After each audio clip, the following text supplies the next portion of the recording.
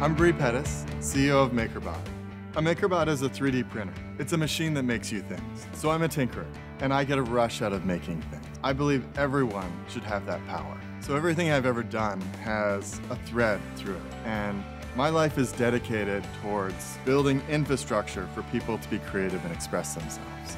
A 3D printer takes a virtual 3D model and turns it into a physical 3D model that you can touch and feel and hold. In my opinion, good art starts with a good intention and not knowing the outcome. This is kind of like driving.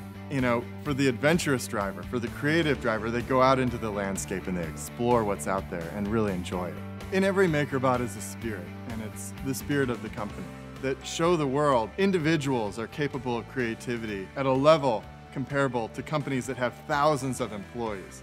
We're at the dawn of the next industrial revolution, and game is on. If you feel like you have something inside you that has to get out, join.